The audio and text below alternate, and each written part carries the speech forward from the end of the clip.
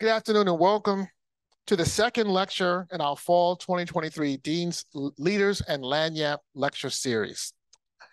I'd like to begin with an acknowledgement about the land we inhabit. The city of New Orleans was not built upon virgin ground, but merely serves as a continuation of a great indigenous trade hub known in Choctaw as Balbacha, the land of other tongues. For thousands of years, people have lived along the Mississippi River, and Balbacha served as a place for diverse cultures to come together. We acknowledge the grounds of our campus and the city around us as home to numerous tribes before and after the arrival of Europeans. With gratitude and honor, Tulane University pays tribute to the original inhabitants of this land. The origins of this lecture series come from a school-wide desire to give our students the opportunity to meet and learn from some of the most distinguished leaders in public health.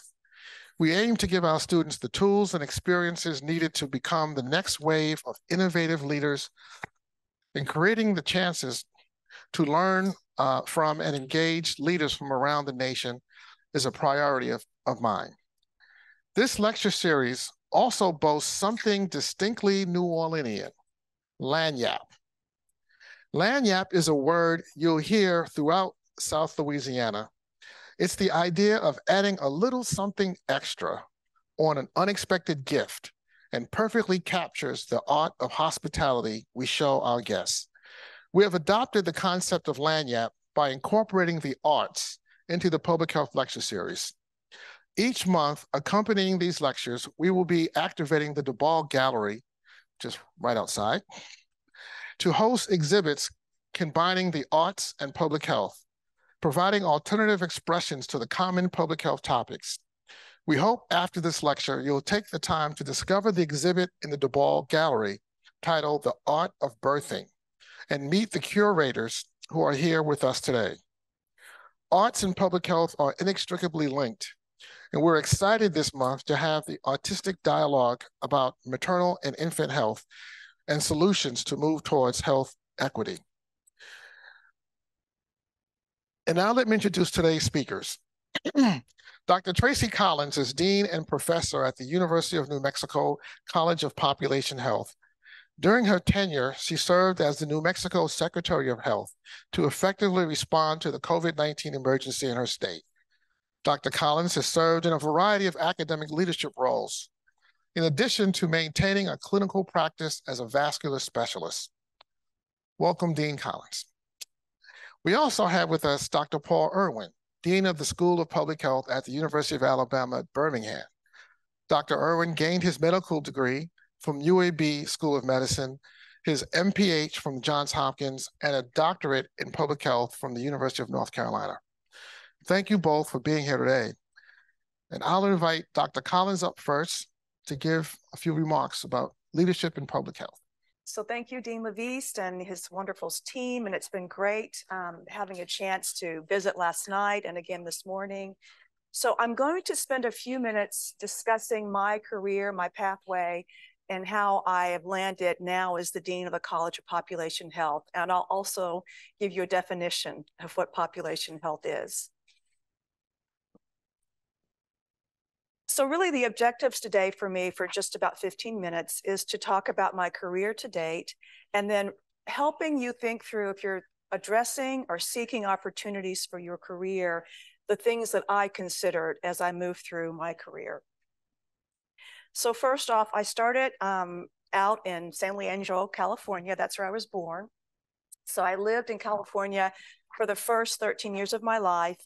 And then my dad moved us to Oklahoma. So there's a big culture shift there from California to Oklahoma, where we went from, you know, diversity and beautiful scenery to red dirt, cowboy boots, and trucks. But I did survive that.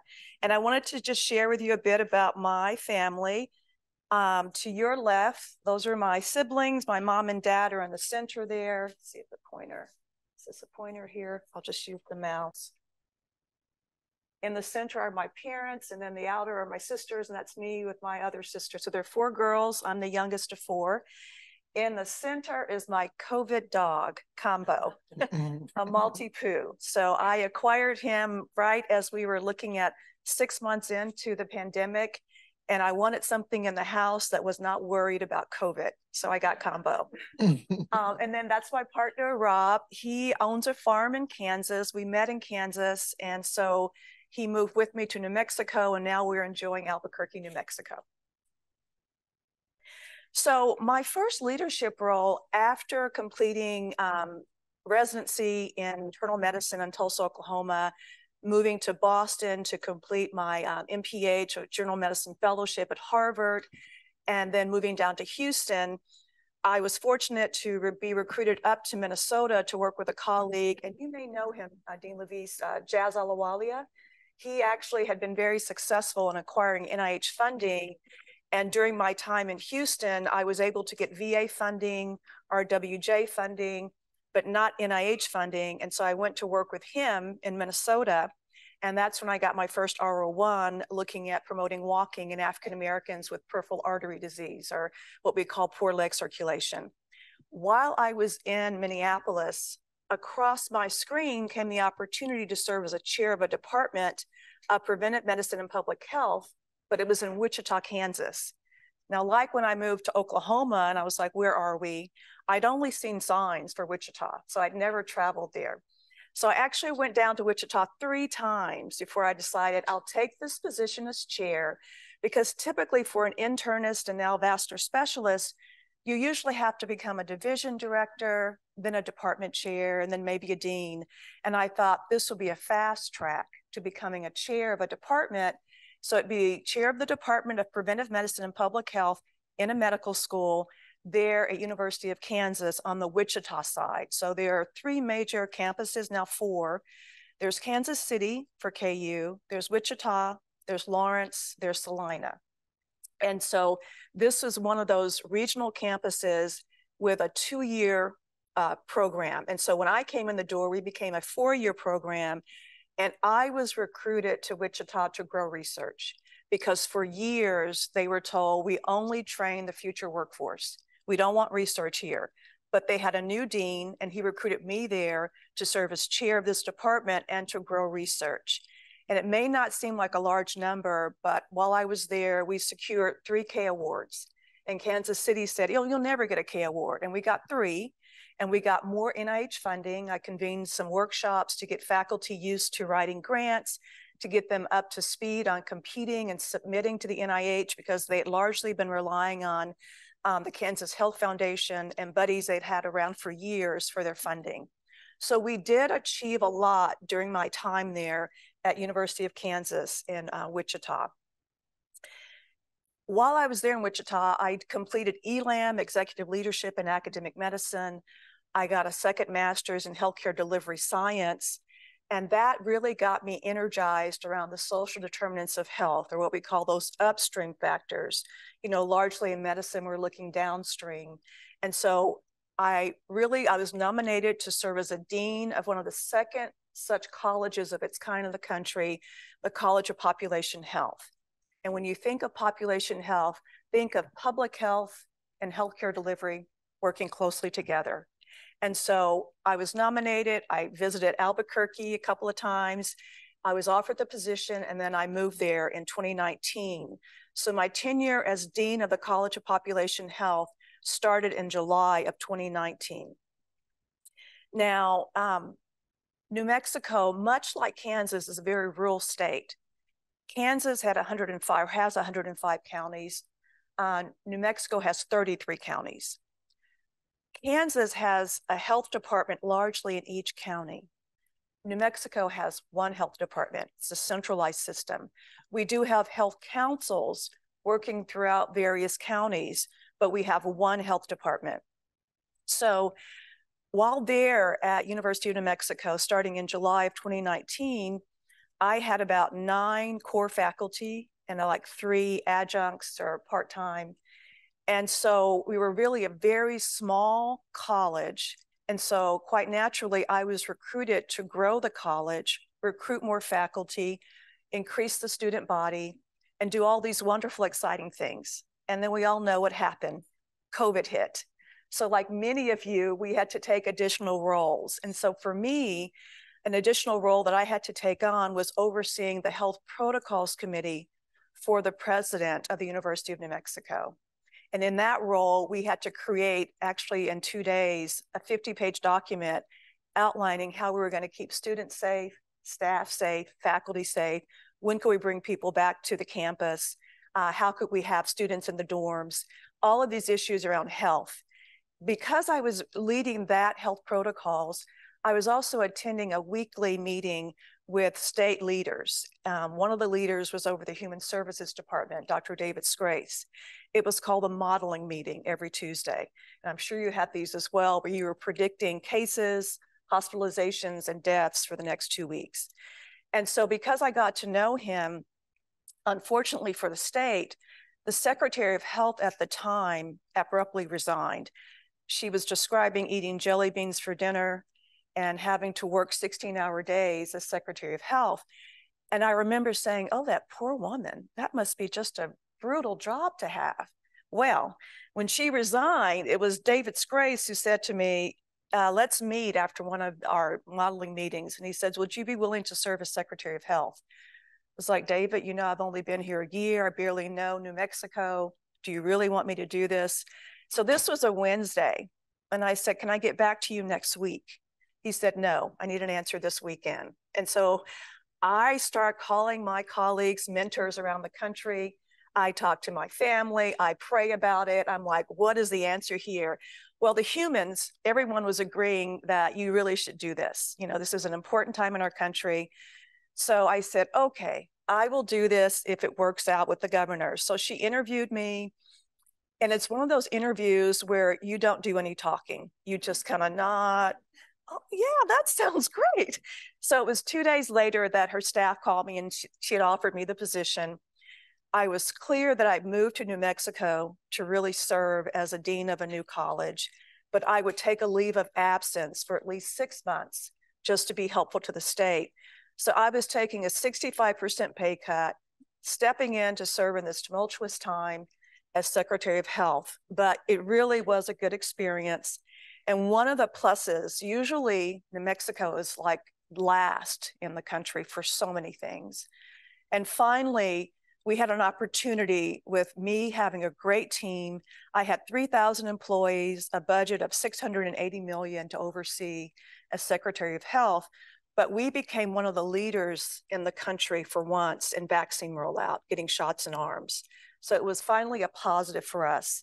And the secret sauce for being successful with the vaccine rollout, in addition to other responsibilities, was having this incident command structure, which is really having your stakeholders to the left, the governor, the cabinet secretaries, having a unified command, having the various logistics and planning. We literally probably had 3 meetings a day. We started at 6, and then I'd had check-ins with the governor, but she was largely screaming most of the time, but she'd calm down. But that was like 3 days a week.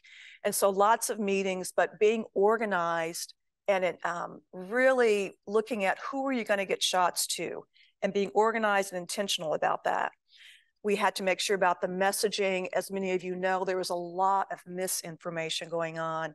So having community members representing us and getting the word out about the importance of the vaccine, making sure we had it in English, Spanish, and Vietnamese was very important.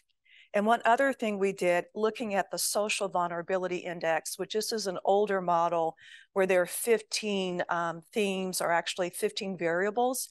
It's now 16 because they've broken out that top layer, their income, into your housing and your health insurance. And so it's now 16 variables, but you have a score from 0 to 1. And really what you're looking at is resilience of a community to deal with something like a pandemic. The more vulnerable you are, the higher your score.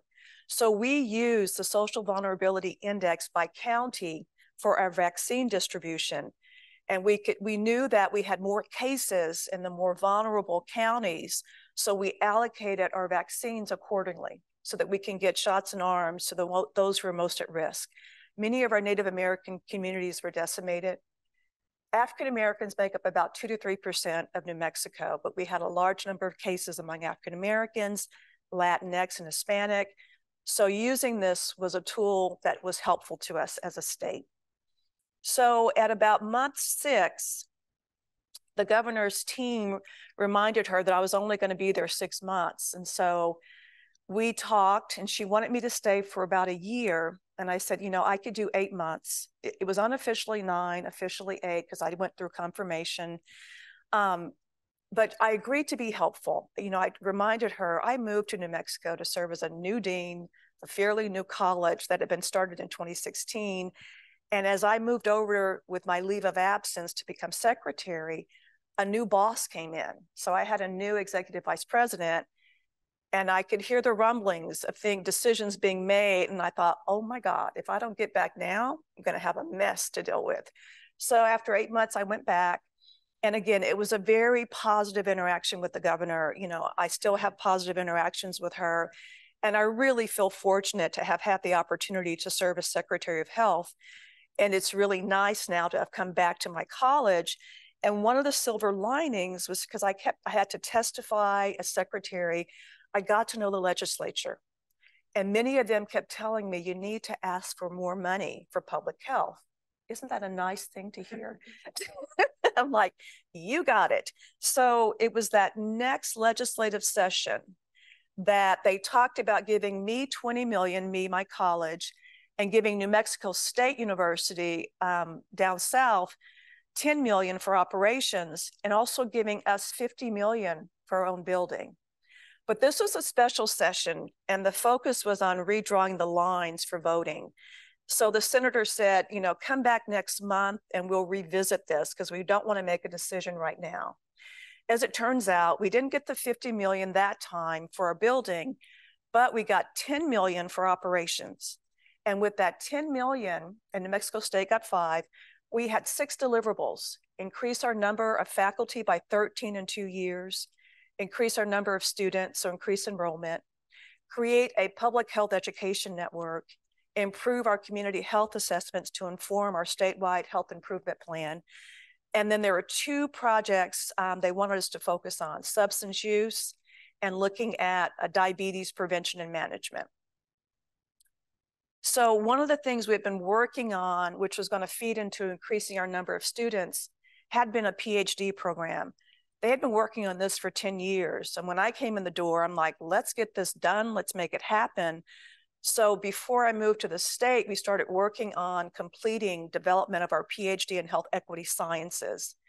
One of the things we have to acknowledge in New Mexico is we're a small state. Our population is like 2.3 million. So we knew it would not be wise to not work with New Mexico State University. So we created a cooperative PhD, health equity sciences, which to our knowledge is the first in the country. And so we enrolled our first cohort in the spring of this year and our second in the fall. So we have about 9 PhD students. It's small, I know, but we now have our PhD, and this will help with increasing our number of students. In addition to, and those are the concentrations, also providing just an opportunity for us to move to an accredited school of public health, which requires that you have at least 21 faculty and a date for graduating your first PhD student. So if anyone wants to transfer over, we can expedite that. Yeah. I'll walk that back, okay? So this was the org chart of what I inherited. When I mentioned that I had like 9 faculty plus 3 part-time, we had education was a little bit more developed. We really didn't have a true research infrastructure, and we didn't have a faculty affairs. We were very fortunate that within 1 year, we recruited 21 faculty. It was quite busy. I mean, I gained weight, a lot of sodium with all those dinners.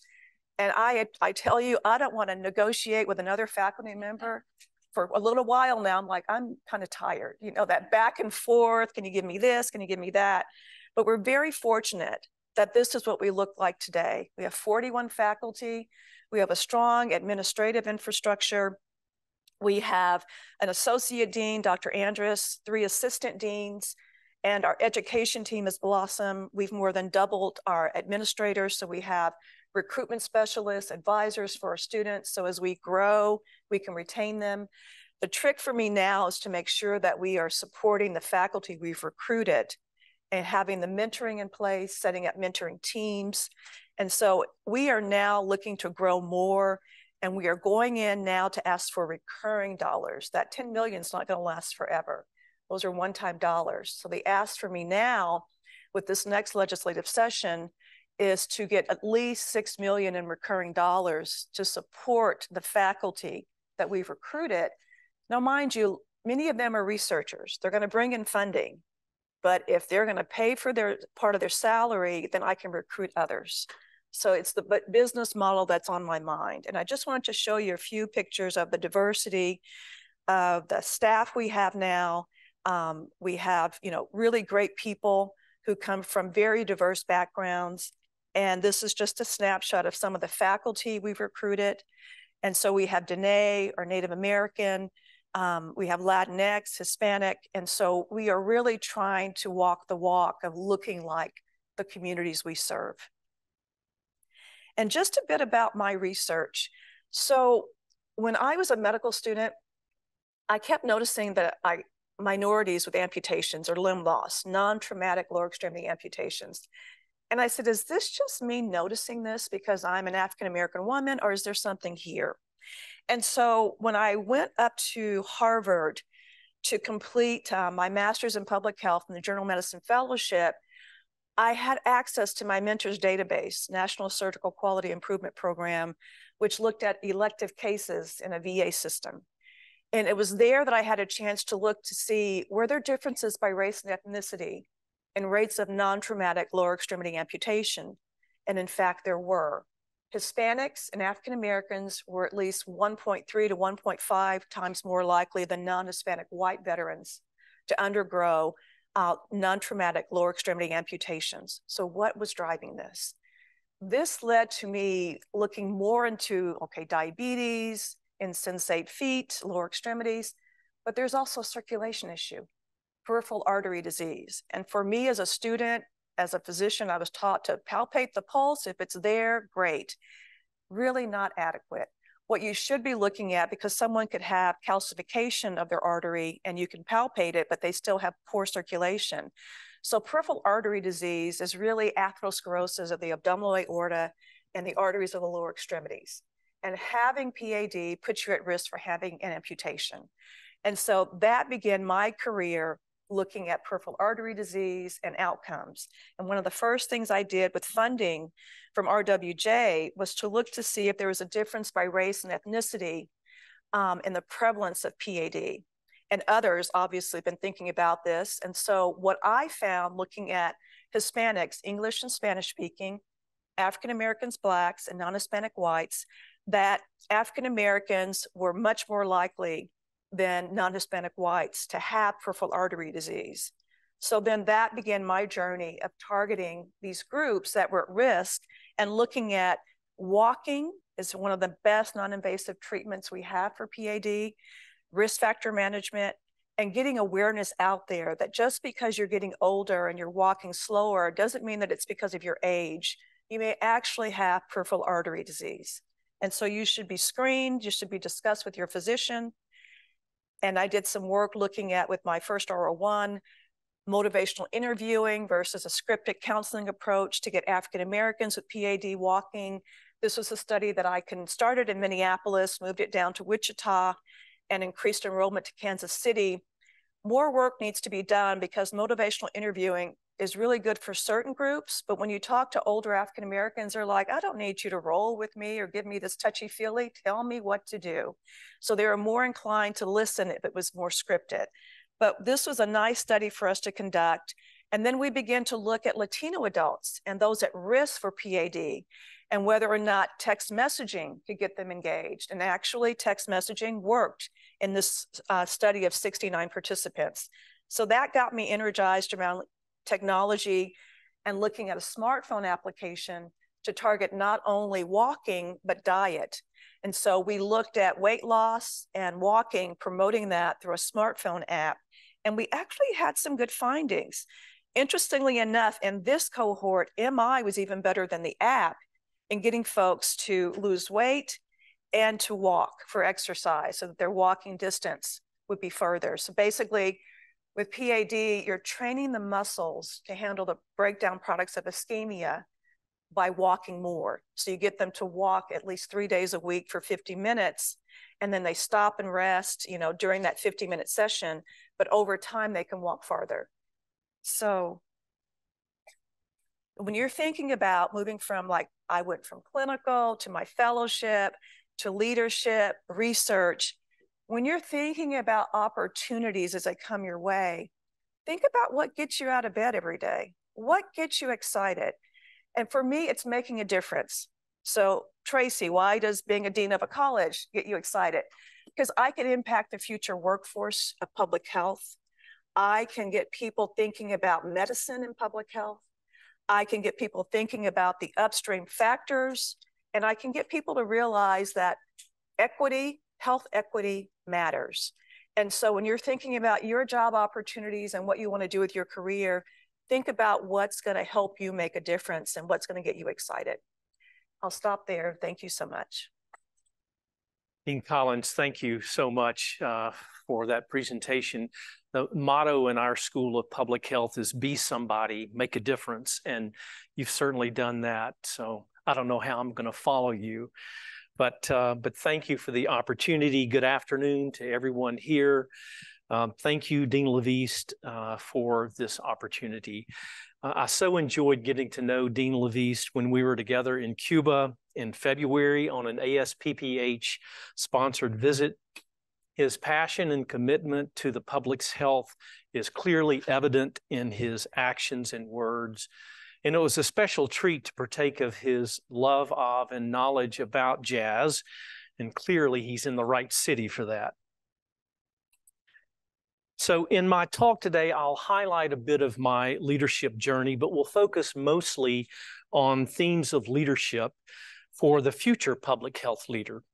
I'll conclude with a few suggestions for how the Academy can contribute to growing the future public health leadership.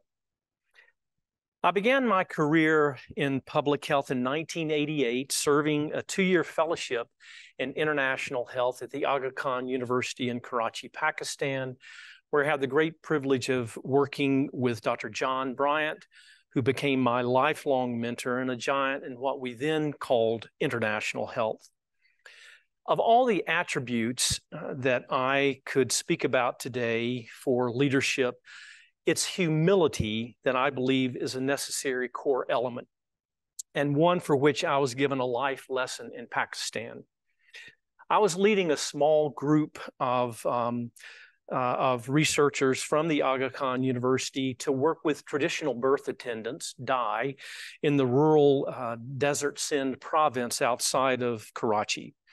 These traditional birth attendants had no formal training or education and were not able to read or write in their native language. So in developing an algorithm for risk stratification at birth, we developed a pictorial guide. So if the mother's condition looks like this, you go down pathway A. If it looks like this, you go down pathway B, and so on. And at each branching of the algorithm, DAI put a check mark for the pathway you select. Simple and straightforward, right? But check mark? Check mark? You see, because these DAI could not read or write in their native language, most had never held a pencil, and there was no meaning or relevance to check mark. So we spent the afternoon passing around a pad of paper while the DAI practiced making check marks. I've kept that paper now for almost 35 years on my desk, and you can see how I titled it. I hope I have kept that lesson at my leadership core, because without true, authentic humility, we are blind to how we perceive every other leadership attribute expected of us as leaders. From Pakistan, I served 16 years with the Tennessee Department of Health, most of that time as regional director and health officer for a region of 15 county health departments, mostly in rural Appalachia. This is where I really learned public health from people like family planning nurse practitioners who, as one of them said to me, quote, "I've been doing this all your life," end quote. In the midst of returning to the academy to get a DRPH, I transitioned from practice to academia, eventually establishing a Department of Public Health at the University of Tennessee, hence the term Pracademic, the melding of practitioner and academician, which is exactly what Dr. Collins was talking about in her role as both academician and state secretary. My focus has remained on evidence-based public health, especially the application and implementation of that evidence base in local and state governmental public health agencies. I've continued that focus as Dean of the School of Public Health at UAB, where I've been since 2018. In that context of the application of knowledge and evidence, 2 years ago, I joined my friend and colleague from my DRPH days at UNC, Dr. Susan Helm-Murtaugh, who's an assistant professor there and teaches the leadership course now in that DRPH program, to write and edit a book on leadership. Let me be the first to acknowledge that I do not consider myself a leadership scholar. I've never done any empirical studies on leadership. I have only tried to observe and learn to be the best leader I can be in the place where I find myself. The book is about leadership and practice, and while we do include chapters on theories and models such as servant leadership, transformational leadership, and authentic leadership, most of the book is about leadership and practice by people who are applying those theories and models in real-life situations. In a paper that Susan and I have prepared for the American Journal of Public Health, AJPH, as a follow-on to the book, we identify 7 themes that we believe are critical for the public health leader of the future, and I'd like to briefly expand on each of these. Communicate, build, and maintain trust and accountability. The Commonwealth Fund notes that, quote, "The public health enterprise is facing a crisis in trust, stemming from experiences with racism and discrimination, ideological opposition, and misinformation," end quote. Leading effectively in the current public health environment requires crisis leadership skills, beginning with the ability to communicate effectively, clearly, and authentically with key stakeholders. J. Bennett Waters, formerly of the U.S. Department of Homeland Security, drawing from his experiences in biodefense and emergency management, prescribes the following elements for successful crisis communication. Anticipation, applying proactive thought to anticipate and plan for high probability and high consequence events.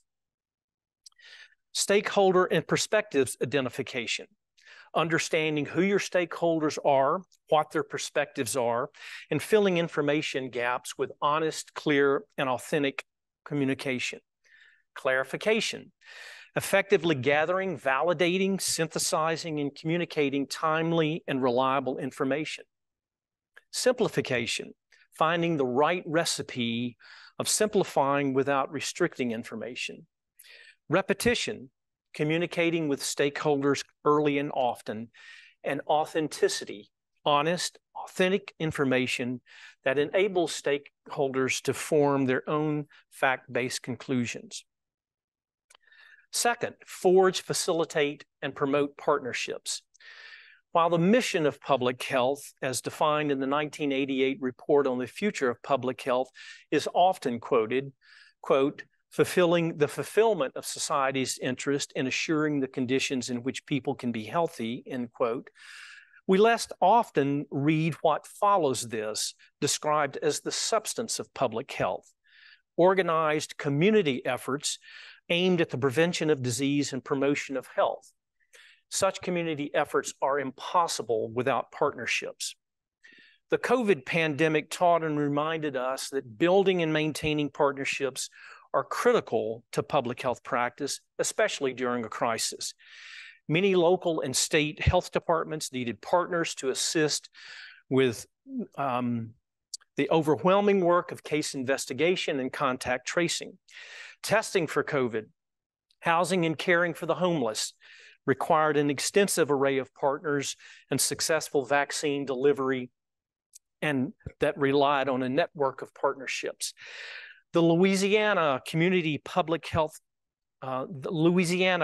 Academic Public Health Practice Partnership, or CAP, funded as one of the NIH's Community Engagement Alliance, or SEAL programs, is a great example of a partnership that has addressed COVID-19 associated Black-white disparities in vaccination. Dean LaVeist and Associate Dean Crousel Wood were both contributing authors to this work that will be published in AJPH. Number 3, connect public health and healthcare systems. The effects over many decades to more strongly connect public health and healthcare systems are too numerous to count. In the current context, it isn't about filling a gap and meeting the personal healthcare needs of the uninsured or underinsured or Medicaid clients. Rather, it's about connecting the individualized level care, which is the focus of healthcare systems, to the population-focused systems to which the individual belongs, which is the domain of public health.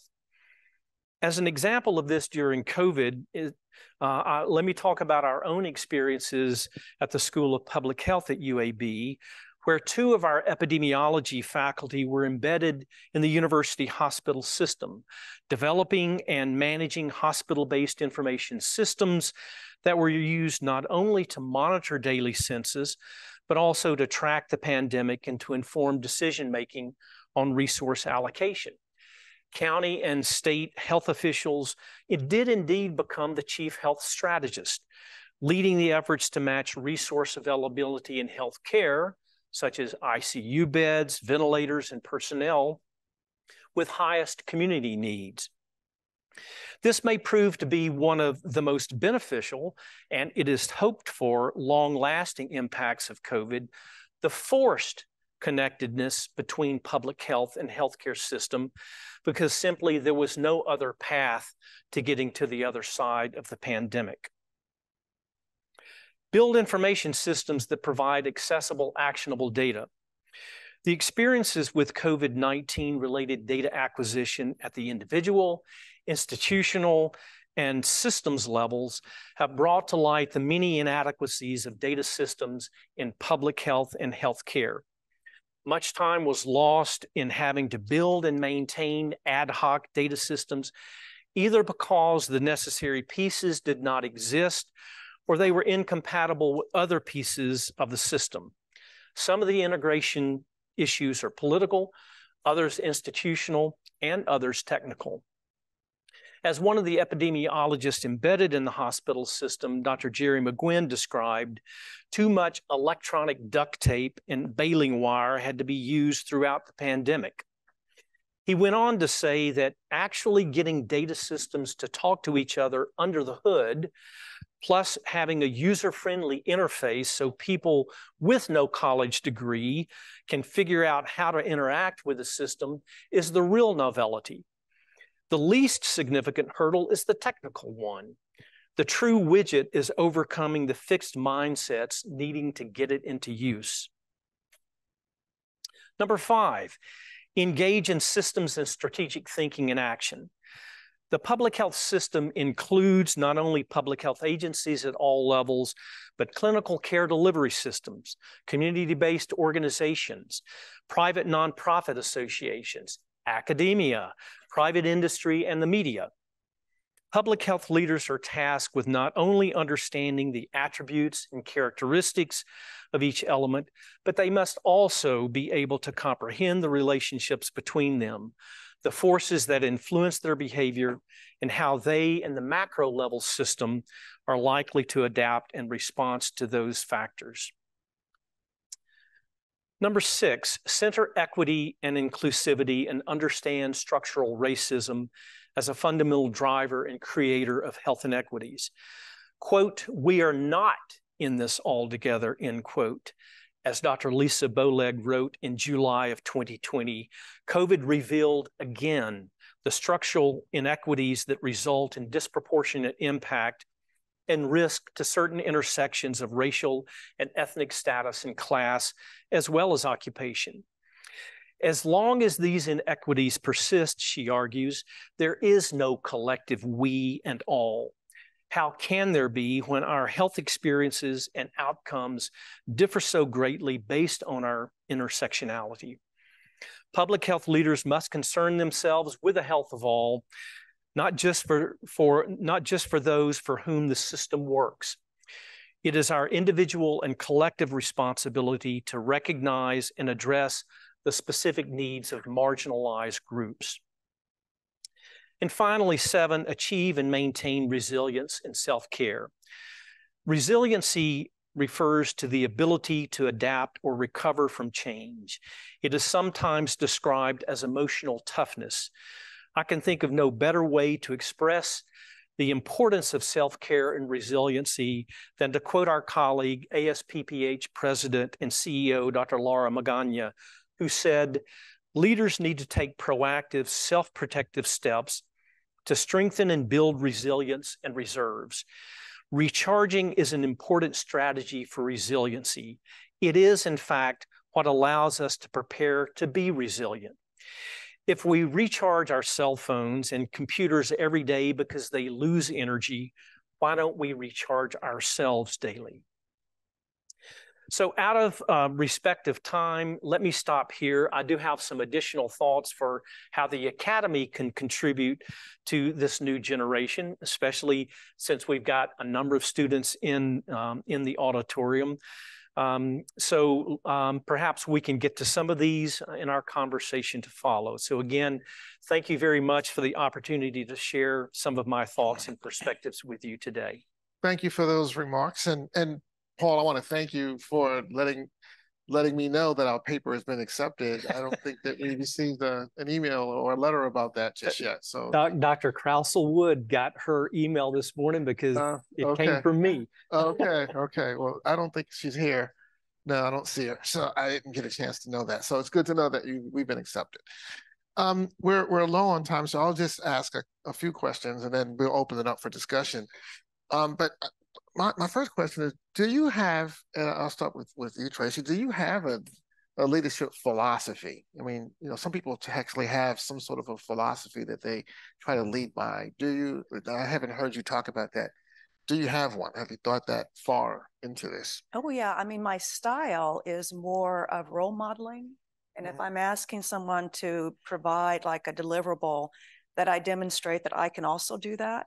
So my leadership styles typically are coaching, mentoring, being more of a role model. I can be very directive when there's a fire to put out, but it's really leading by example would be the philosophy. And Paul, you? One is anticipation and being prepared.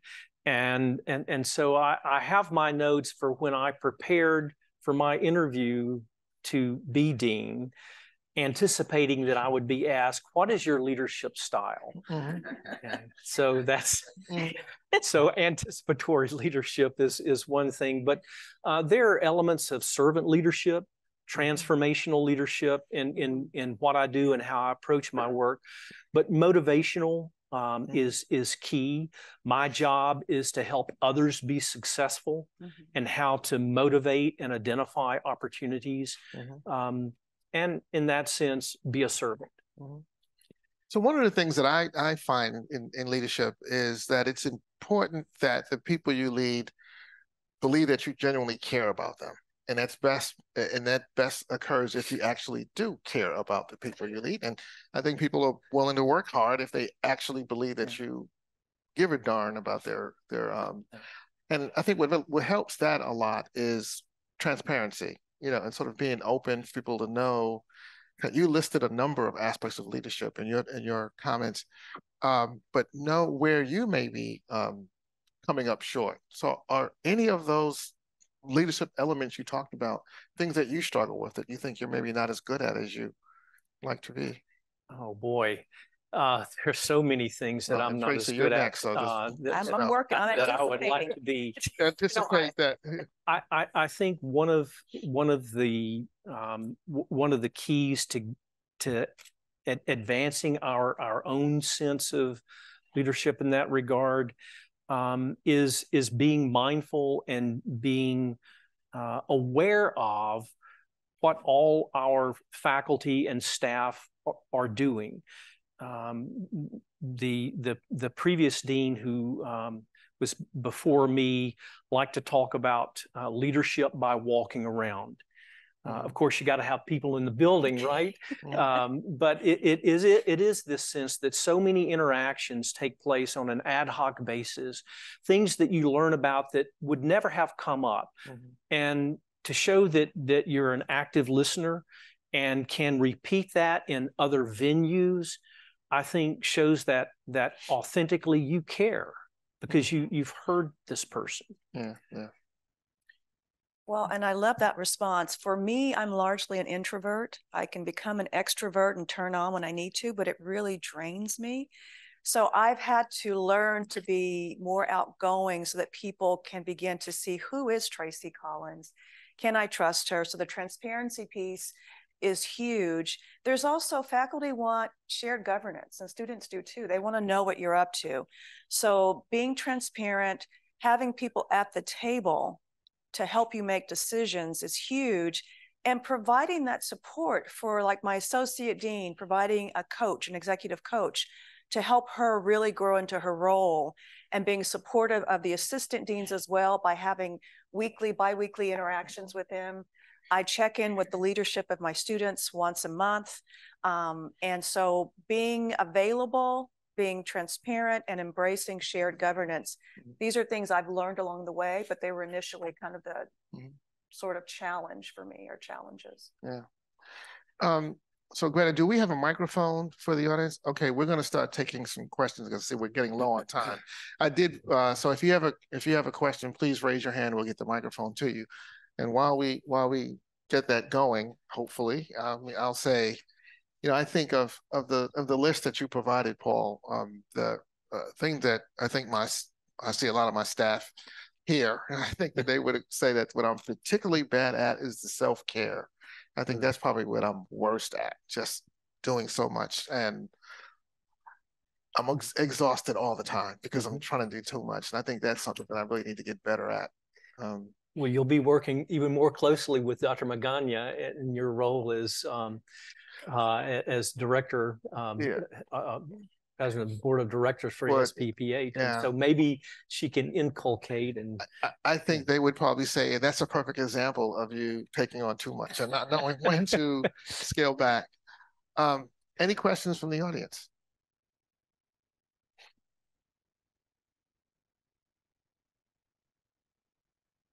Thank you for being here. I'm Kelly. I'm a PhD student here, and I was wondering you almost asked my question of how do you guys practice self-care when you're in such a demanding role, when you're serving other people all the time? So my approach to self-care is to make sure that I'm working out. So I block off time on my calendar for my workouts 4 days a week. I can't do Orange Theory 5, 6 because I would end up with an injury. But making sure that I set aside time to exercise, to meditate in the morning, and to spend time with my family. The dog wants his time with the ball, and then Rob. And so setting aside time for family is important. And that's really my self-care there, those things. I can just echo that. I build in time. I don't like to be rushed. So my morning starts at 4:30, but it starts because I go to bed early to make sure I get enough sleep. But being able to read early in the morning before any of the day starts, being able to exercise in the morning before I go to work, because once I'm at work, forget about getting exercise during the day or even at the end of the day. So it's all about formatting the day, formatting that schedule, and getting into a habit so that it becomes second nature. Yeah. Well, my answer would be, one of the reasons to have this leadership series is to pick the brains of other leaders so I can learn how to be better at self-care. For me, and living in New Orleans has been great for this because music is the thing that I spend a lot of time with, being a musician and participating in a lot of the music community here. But that then keeps you up at night, which means you can't get up early in the morning to exercise. So I try to exercise in the afternoon, which is hard. Yeah. So I'm trying to get better at it, and I acknowledge it's just something that I'm just not good at yet, and I need to improve at it. I saw a hand over here. I have a question for the three of you. All of you have done research, great research for a number of years. And that's probably what motivated you to go into academia. I don't know. But when you're a dean, do you miss research? Do you carve time to do research? What are the trade-offs? And are you able to maintain your research? Thanks for the question, Dr. Castro. I so enjoyed having coffee with you this morning to talk about our mutual interest and concerns about Cuba. So I've tried to maintain my hand in research, at least some involvement, working particularly with other colleagues who are leading the research and allow me to join their work. My main research partner is Ross Brownson at WashU. We do a lot of work together on the academic health department, on evidence-based public health. And so it also, I think that is meaningful for faculty and staff to see. If I'm going to talk repeatedly about the importance of us being a Research One university, I think modeling that to the degree that I can. I'm not going to write an R01. I know that, but I am a co-investigator on an R01. So that's what I try to do. Yeah, and similarly, I have gone from like submitting a grant every cycle and being a reviewer for a study section for the NIH to maybe submitting a grant once every 2 years as the PI, but largely working with others and supporting the faculty assistant professors with their grant submissions. And so it's really a scaled back version that I still do some research for sure. Mm-hmm. Any other questions? I just was curious because Dr. Erwin and Dr. Collins come from very different states. And so if you could talk a little bit about the leadership challenges given the political context in which you are currently living in. Yeah, for me, the challenges have been leaving a red state, Kansas, to move to a blue state, New Mexico. Some of the challenges is that there's a lot more assertiveness by many people, and a lot of folks want to weigh in on your decisions as a leader because it's more that, the shared governance extends to community partners. So I have had to learn how to set up some boundaries, but navigate in a very friendly way. But I've never seen so much sort of eyes on everything you're doing as I have in New Mexico, because like community members, pastors, everyone wants to tell the dean of this College of Population Health, as we transition to become a school of public health, what she needs to do. And so it's like, okay, I appreciate your input. I will take that into consideration. That's a tough question. Thank you for it. In Birmingham, we're a blue island in a very, very red state, with a state legislature that has passed laws that directly impact the kinds of things that are important to the public health discipline. And so we have to be very aware and mindful of what it is we say and how we say it, while trying to focus and keep the focus on what it is that UAB values, what are our core values. And that's been the way that we've tried to walk that very fine line, but it continues to be a challenge. Did you have a question? Yeah. Hello, my name is Allison Hirsch. I'm a PhD student in the biomedical sciences program, so I'm part of the School of Medicine. And I just have a question for you guys. So I know in biomedical sciences, we do the basic research side of things, and you're more of the translational applications of those sciences. And so I feel like we're kind of circling the same drain in terms of things that are important to us and what we care about. And so my question to you all is, how do you think that we can better bridge basic sciences and also public health to create a more streamlined kind of application of the sciences that my field is looking at? Well, it's a great question. And I think bridging that does go back to one of your points there about communication and figuring out opportunities for connecting and networking. So helping the basic scientist and the public health researcher leader come together, come to the table with their ideas, having forums where you have people present their work, and then figuring out if there's opportunity for you to partner with them. And then being led, like your dean, your chair, is that person advocating for cross-unit collaborations. If you have a diverse team, like diversity in many other areas, it's only going to get stronger. Yeah. I'm sure Senior Associate Dean Arcari can identify with this. For us, it's about interprofessional education. That's part of what we're required by our accrediting body to do. And it's about not just checking the box to say we did it, but the true integration of the education of those who are in biomedical sciences to those who focus on the community with their stethoscope rather than the individual. So that integration, I think, is a hugely important opportunity for us. Mm-hmm. I think it's a critical question you're asking, because the really important problems are all too complex for any one discipline to address, right? But we compartmentalize knowledge into disciplines, right? This is botany and this is biology and this is chemistry, but the world doesn't comport to that, right? And that's the huge problem that we have.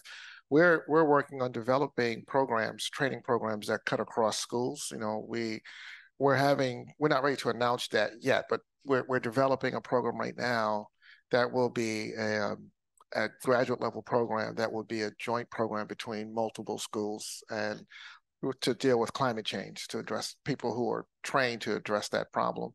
But I think it's going to require that the kind of the creativity of doing things like that, which then potentially leads to other challenges like, well, where do these people work?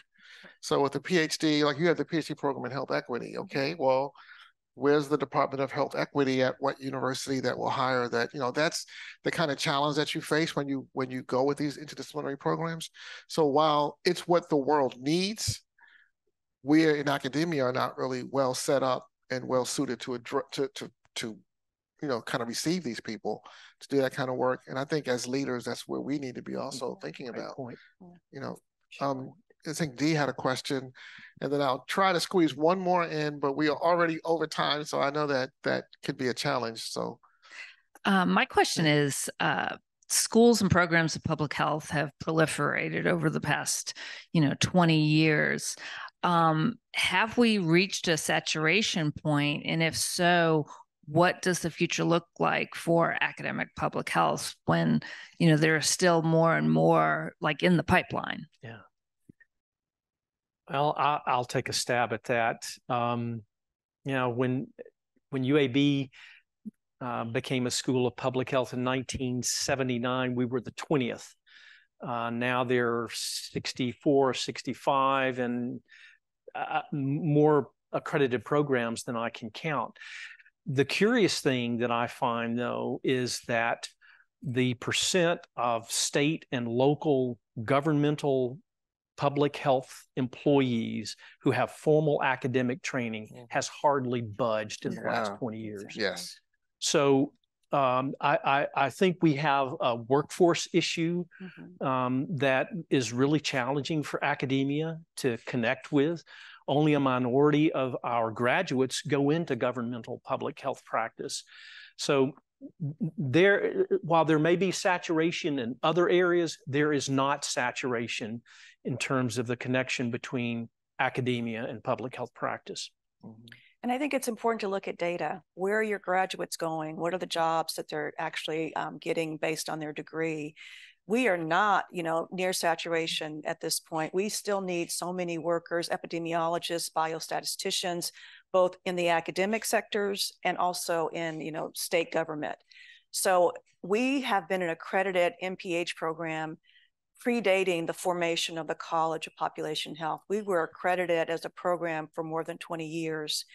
And we're now moving to become an accredited school of public health so that we can increase the workforce for New Mexico, for the Southwest, so the region, and for the country. And so there's still so much more that we need to do. Mm-hmm. I think with that, the big challenge is going to be that the pool of potential trainees is shrinking at the same time that the number of programs is expanding. So, schools like ours that's really set up with an infrastructure to accommodate a large number of students, we're going to have to take a real look at what does that mean and how do we continue to, sort of build out this workforce when people are not going into public health. Yes. Yeah. Do we have any other questions? I'd love to end with a student, but I think most of the students have left because they have classes at 1 o'clock. So, let's end it here. It's been a pleasure to have you both here. But I have a few things I need to do from a housekeeping standpoint, or the staff will definitely come get me. Okay. So a big thank you to everyone for joining us, both online and in the auditorium. A big thank you to our guests, Dean Tracie Collins and Dean Paul Erwin. But before you leave, a couple of quick announcements. We hope you'll mark your calendars for the next Dean's Leaders in Lagniappe lecture on Wednesday, November 8th.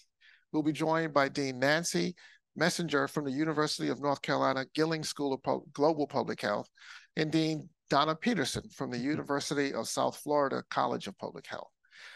I also highly encourage those of you that are here to stick around a bit for the Lagniappe in the Duval Gallery. We have a wonderful art exhibit, The Art of Birthing, that is worth seeing, and some of the curators are here with us today. Thank you all, and hope to see you back here in November. Thank you.